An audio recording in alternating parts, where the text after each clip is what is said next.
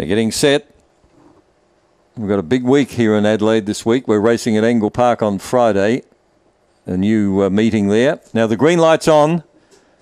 Lure running. Favourite out of box 4. Ready.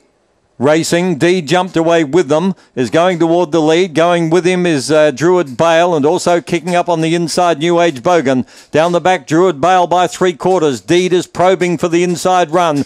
They're followed 2 or 3 away by going around them. Best of Brit from New Age Bogan. Deed's taken up the running, and Deed's got to spear away and win. That's our 5th special winning from Druid Bale, Best of Brit. Then came Magical Strike. Further back was New Age Bogan. Then a gap in the field to April's Perler. Well back was Todd Bless. And there was another one. Where's Sally was last. 23:01. 4:10.81.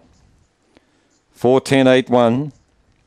Indeed, he really had to work to win. He had to push hard along the rail.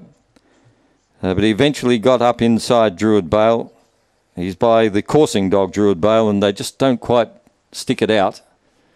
They've got plenty of speed, but so he only had to get up inside and he was in business. A Deed, a black dog by Jarvis Bale from Sweet Honey Pie.